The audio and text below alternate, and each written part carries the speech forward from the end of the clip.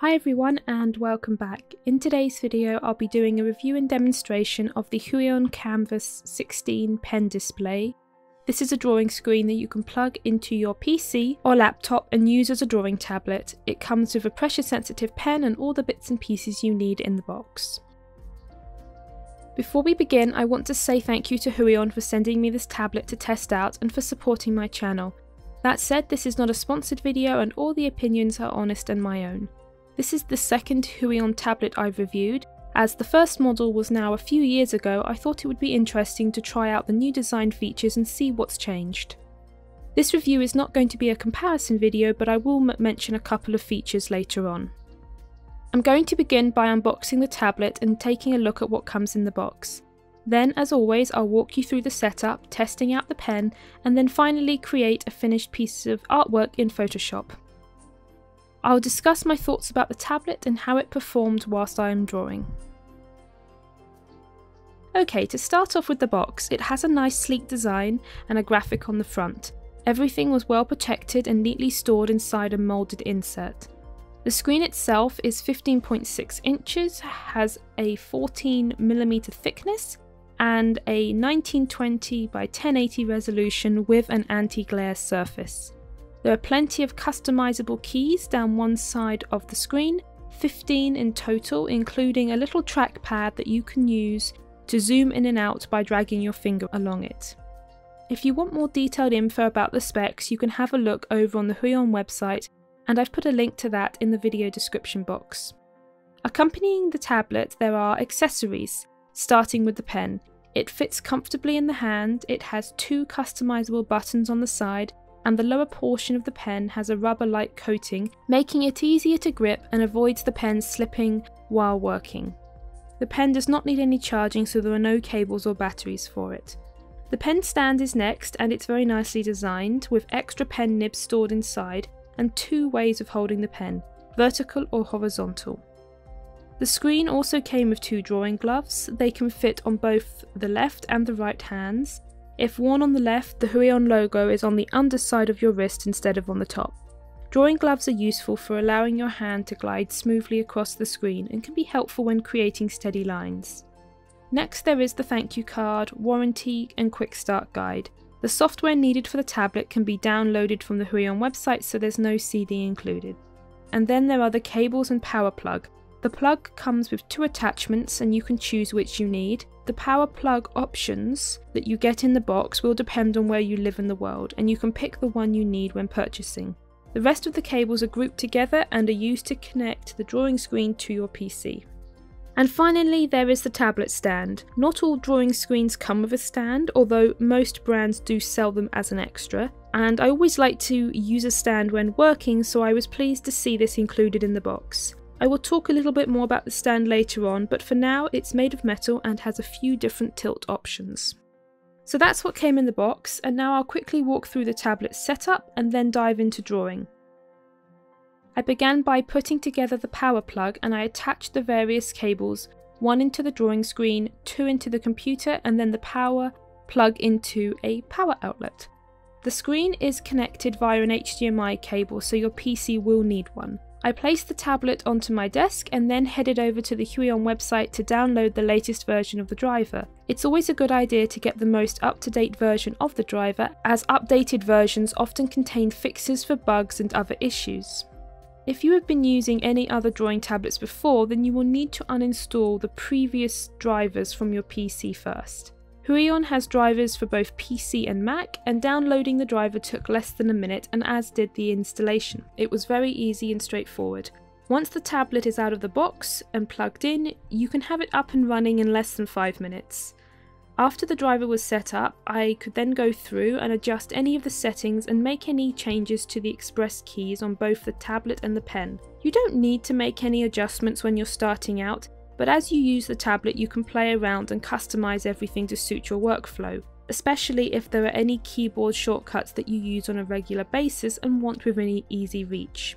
After making any changes, you can hit apply to save them, and you can also restore everything back to default if you need to. Let's start drawing. In this section of the review I'm working in Adobe Photoshop CC. You can use whatever programs you have installed on your computer. I also work quite a bit in Illustrator with a pressure sensitive brush, and the tablet also works well there as well.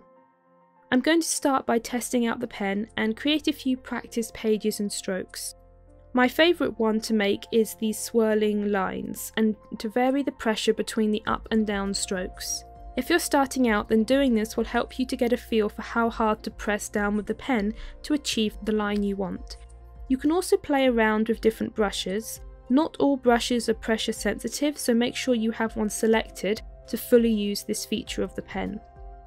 There are 9,192 levels of pressure sensitivity, and I was able to get lots of variation with the pen, and as I mentioned, this also works in Illustrator where you can create custom brushes and set the pressure levels.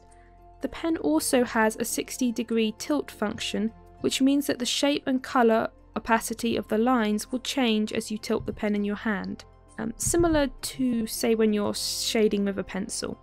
As you will see later on in the video, the digital artwork style that I use doesn't have much shading, so I didn't make use of this feature, but I did want to mention it here. The design of the pen is very nice, it's comfortable, light in the hand, and the rubber grip was very helpful. This newer pen is smaller than the previous Huion pen that I've used, and I like that feature, and the new rubber grip as well. Of course, the battery-free design is much better than having to charge the pen, something which I am terrible at remembering to do, so battery-free styluses are a big plus for me. After I played around with the practice pages, I moved on to the final illustration. I'm working in multiple layers today, starting with a sketch layer, then a line art layer, and then a layer of base colour, and then finishing with highlights and a few shadows. I like an unblended colouring style when working digitally, so that's why the shadows and highlights are not blended into the base colours. On to my thoughts about the graphics monitor itself. In terms of lag or delay when drawing, I honestly didn't see or notice any. The pen moved very quickly across the screen and the brushes in Photoshop followed. The screen resolution was very good, nicely saturated colours. If you don't like the colours, brightness or saturation levels when using the tablet straight out of the box, everything can be adjusted. I liked the little trackpad strip that was included with the express keys. It was easy to use to zoom in and out with a touch of my finger. I also liked that there were plenty of express keys. I use shortcuts quite a bit when I'm working, and having lots of options to customize the keys was nice. One thing I did notice, however, was that a portion of the bottom part of the screen, a strip at the bottom, heated up while I was working. It was warm pretty much from the beginning and continued on through. It was never too hot to be uncomfortable, even after 4 hours of working solidly on the tablet, and as my wrist was constantly touching the strip as I was working, that could have been a big problem. As it stands, it was not a large problem, even with the stand material, which I will discuss in a moment. And it did take me a while to get used to it, and I've had this issue with other tablets, so it's not just this particular one. Apart from that, I honestly don't have any negative points about the pen or the screen. Both worked really well, the performance was smooth, the process of drawing was enjoyable, and I didn't experience any glitches or bugs. The previous Huion tablet that I've used is also still working well. I passed it along to a friend of mine who does 2D animation, and he's been using it constantly every day for the last couple of years, so it's held up well. From my experience with these sorts of tablets, glitches can often be fixed by either updating driver software or resetting the driver settings back to default. Turning off and unplugging the tablet and then replugging it back in again has also worked for me in the past as well with minor problems. A question I often get with my drawing screen review videos is whether or not a particular drawing program will work on the screen, and does any drawing software come with it. The display does not come with any software, as it acts just like a screen and will replicate any program you already have on your PC. I know it works with Photoshop and Illustrator, but if you want to know about any particular program that you have, you can check out the Huion website, but generally speaking, most drawing programs should work fine. The tablet itself is very lightweight and much thinner than the previous Huion Kamvas model I've used. This, in my opinion, is an improvement because it takes up less space on my desk, is much lighter if you want to rest the tablet on your lap when working, and is much easier to carry around. This is not a portable screen exactly, but if you needed to regularly move the tablet from one room of the house to another, or from home to work with a laptop, then it is light enough to do that easily. Another difference that I noticed here between the older Huion screen and this one is that the cables are much neater. There are less of them and they are more compactly designed, and I really appreciate that, as I don't like a lot of cables running all over my desk. So from a design standpoint, that's really nice. The other Huion tablet I used was from 2017, and I have noticed that clustering the cables together now is quite common amongst lots of brands. So let's discuss the stand. The stand is made from metal, which is the first metal stand I've seen with these sorts of tablets. Normally they're made from plastic.